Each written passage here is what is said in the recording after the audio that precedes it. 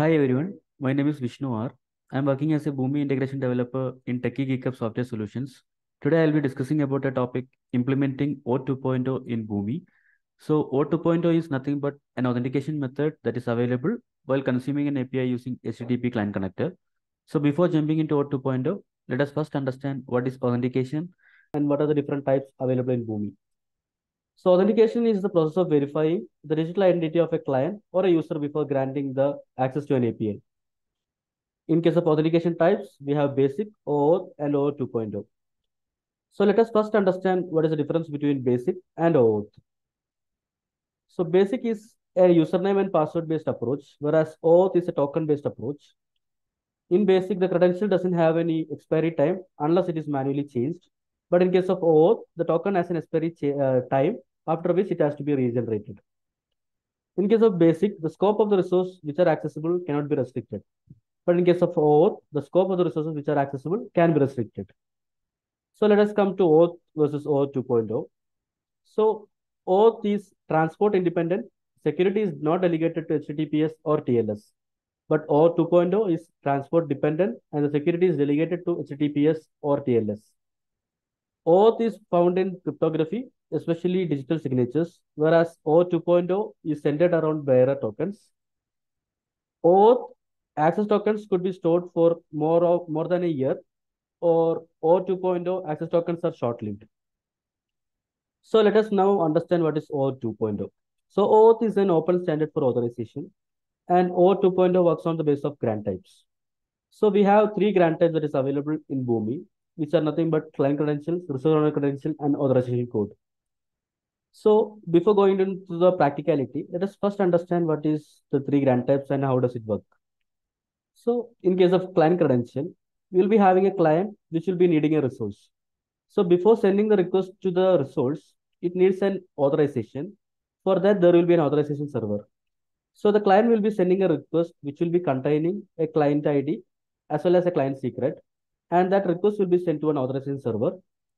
This authorization server will validate the client ID and secret and it will provide us an access token. So using this access token, there will be a call that will be going to the resource server and the server will validate the token that is received and after which it will give the access for the resource. So this is basically about client credentials. Whereas in case of resource owner credential, there will be a user who is the resource owner, which will be having the username as well as the password. So he will be providing the username and the password for authentication. And the client application on behalf of the user will give a call to the authorization server for the access token. And it will contain this client ID, client secret, as well as the username and password. So this request will be validated by the server and it will give us back a token, which is the access token. And using this access token, there will be a call that will be going to the resource server.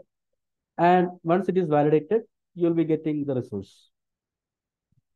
In case of authorization code, how it works is there is a user, but rather than giving the client application the username and password, this will be directly validated by the user itself. So once the request is passed, the request will contain a client ID and client secret, where the user will have to give the username and password and authorize the server. So this authorization request will be done by the user. Once it is authorized, an authorization code will be returned to us. And using this authorization code, there will be another call that will be going to a token server, which will provide us the access token. And after getting the access token, we will be having a call for the resource. So this is the theoretical part about how these grant types work. So here I have a process which will be consuming a Salesforce API. And the Salesforce API will be having three grant types. One will be client credential, one will be resource owner credential, and one will be authorization code. So for client credential, I will show the connection details. Here we'll be using OAuth 2.0 along with grant type as client credential, where there will be a client ID as well as client secret that will be provided.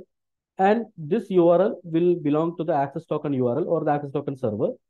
So once we have provided these details, this is the URL for the resource. So how it works is, first of all, the call will go to this access token URL along with the client ID and client secret. And once it is validated, it will be generating a token. And this token will be sent as a request to this URL, which is the resource URL. So I'll execute this process once.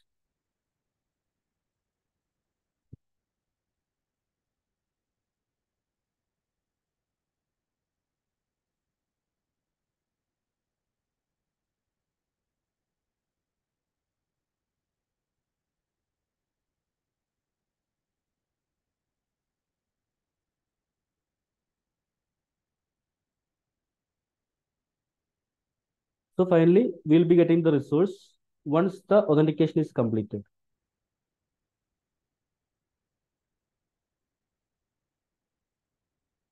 So now coming to the resource owner credential, the connection will be having the grant type as resource owner credential where the client ID and client secret has to be passed.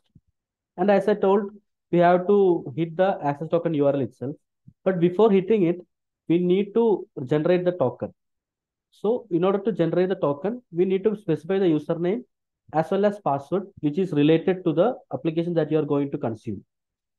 So once you are providing the username and password, we will be receiving one access token, and using that access token, we will be sending another request, which will give us the resource. So once we are giving the password, it will generate a token. So once the token is generated, we can just test this API, which will give us the access for the resource.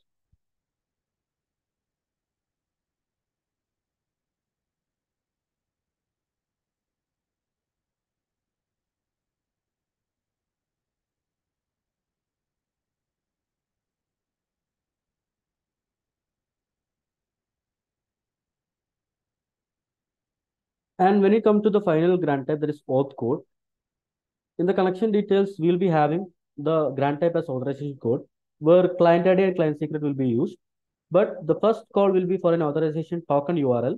So this will be the authorization URL, and there will be a token URL.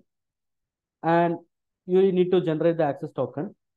So while you are trying to hit the API or while you are trying to generate the access token, as you can see, it will redirect you to a page where you need to give your credentials. So here the user will be giving the credentials and user will be authenticating it. And only once it is authenticated, we will be getting the access for the resource. So by this process, I am authenticating that I am trying to access the resource. Now it will generate an access token.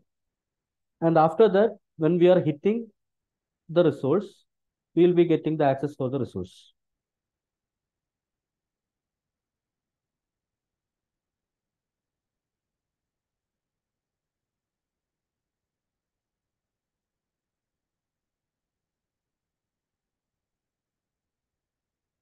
So here you can see I got the access for the resource, and this will be the resource that I am capturing. So this is all about the three different grant types that is available in Boomi.